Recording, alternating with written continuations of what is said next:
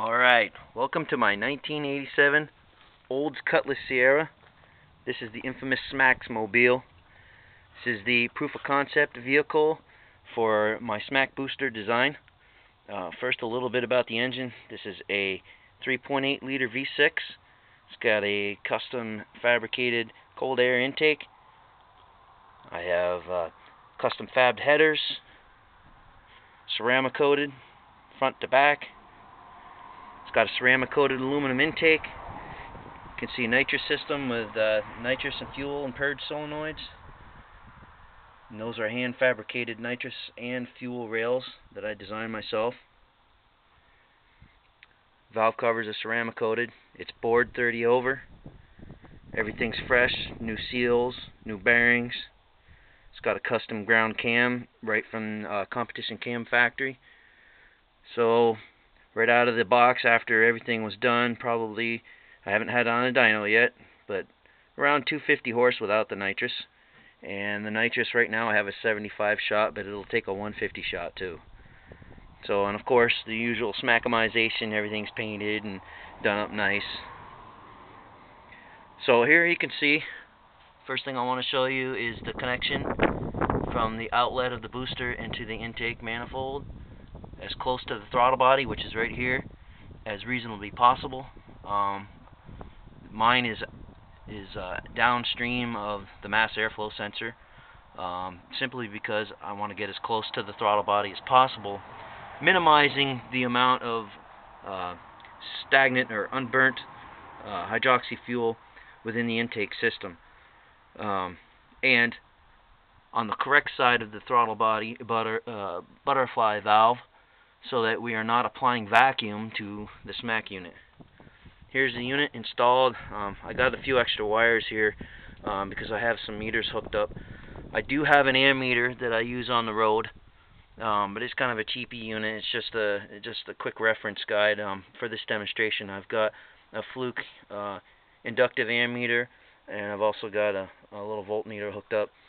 You can see my quick connect electrical connections there. It's basically a GM alternator connection.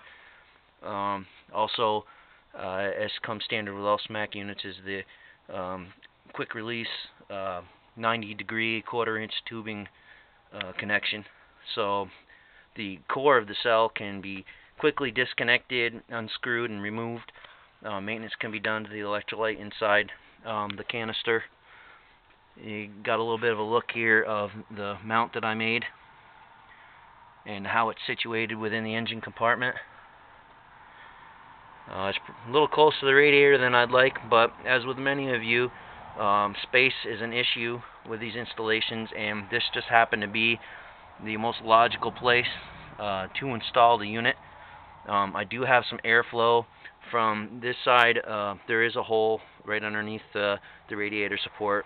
Some cold air does circulate around, helping cool the unit. So, as you can see, the bubbler is here. The output hose, as I've traced, goes right to the intake ducting as close to the throttle body as possible.